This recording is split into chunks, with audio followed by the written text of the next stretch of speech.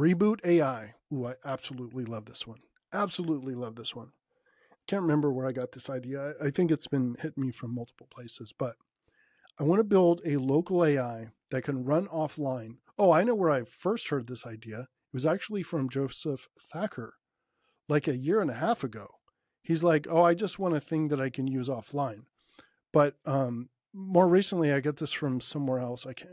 Was it X or Instagram? I don't know. But the idea is, let's say all the power is out, let's say the internet is out, and let's say, oh, I know what it was. The initial conversation I was having with Joseph, and he actually brought it to me. It was his idea. He was like, what if you could go back in time?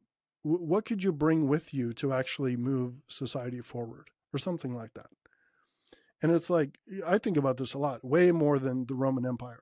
I think a lot about, like, could I actually move science forward if I was put 200 years in the past or 2,000 years in the past? What could I actually offer to them? I think someone makes a joke about this in current stand-up comedy. It's like, yeah, oh, it's Nate Bartskate, Bargatze, whatever his name is.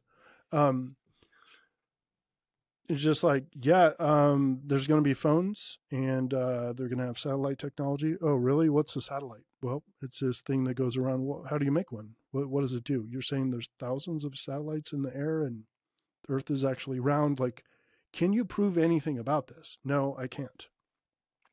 So we don't know how any of this is working, right?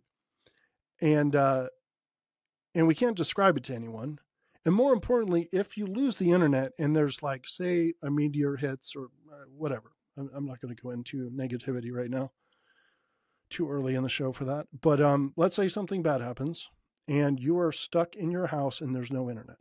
Let's say you're not dying of hunger or thirst, but you don't have the internet. Okay, so watch this. Tourniquets, sterilizing water, building shelters, identifying edible plants. Which mushroom is actually will kill you, and which mushroom can you put on a salad? These are important distinctions to make. So check this out. What if you had an AI that ran, we got to assume solar power, right? Or maybe the grid actually works, but there's no internet. Whatever, just work with me. You can show it pictures. You could take pictures, or you could show it an actual live plant or whatever. All you have to do is show this AI the particular thing. Or you describe, hey, I need a shelter that does this. I've got this much water. I got it from this kind of creek. I live in this kind of area. What kind of toxins are likely to be in it? How can I get those toxins out? What kind of filter can I build? Will these iodine tablets actually work? I have these symptoms. Which drug should I take? You have a local model running. All it needs is power. It doesn't need the internet. Doesn't need OpenAI.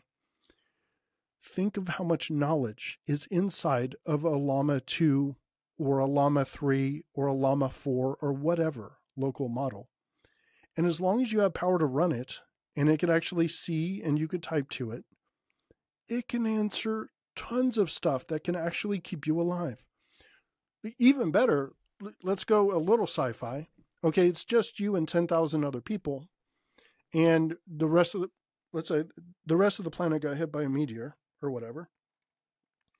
You have to rebuild all of society. Okay. Irrigation. How does a stoplight work?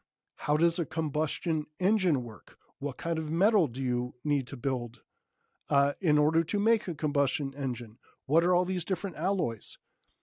You can bootstrap a society with one box. Isn't that crazy? You can bootstrap a society with one box that you can have, like, sitting next to your NAS over here. You just need power. You need power. Well, I guess you need the peripherals to be able to talk to it and everything. But you don't need that much. It's way more impressive than trying to collect all of Wikipedia. I mean, that was the other model, right? You just download Wikipedia and you have a bunch of things you can look for. Not nearly as good as a chatbot that you can ask questions. And if it's visually oriented, like, you could just, these new models are getting amazing, right?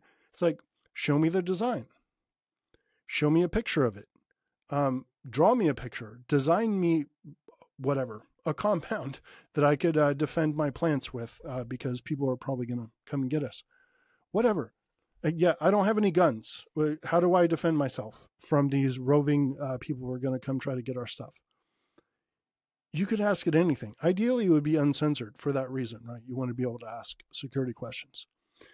So, all that to say, I'm going to do a project called RebootAI, with reboot being like reboot society or whatever, an offline oracle for emergencies.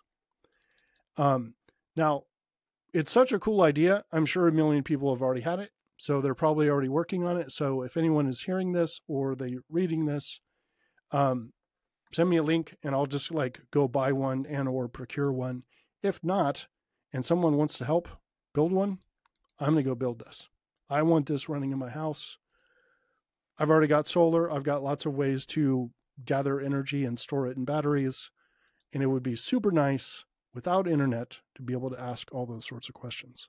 So cool.